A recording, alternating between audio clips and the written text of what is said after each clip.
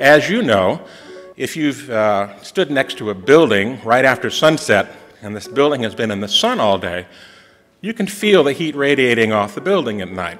Well, that also happens with thermometers. Parking lots and things like that, buildings, will re-radiate their heat at night and heat the air locally near the thermometer. Almost all of the warming that we see in the surface data has to do with nighttime warming. And a lot of that has to do with the proximity to these kinds of things, parking lots and buildings. Here's an example. This is the official temperature sensor in Ardmore, Oklahoma, right here. It's on the street, literally. It's right next to the intersection.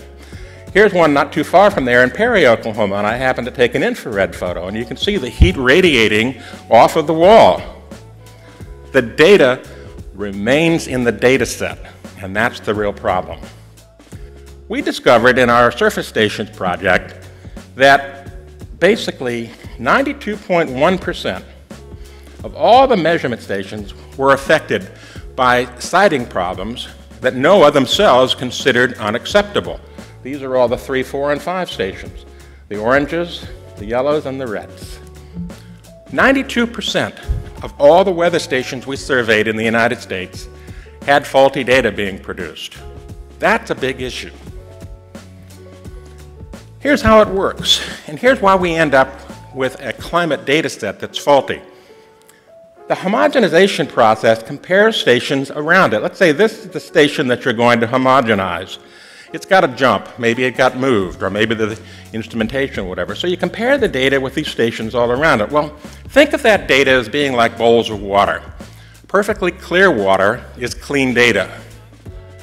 As the water gets dirtier and dirtier, it's darker, like a 5. So what happens when you take clean water and dirty water and mix it together? You end up with more dirty water. There's nothing good about mixing bad data and good data, but that's what's being done here in the homogenization process. Stations are being adjusted using neighboring stations, and if those stations, and 92% of them have been flagged as being unacceptable by NOAA's own siting standards, we're mixing good data and bad data. Thanks for watching this video.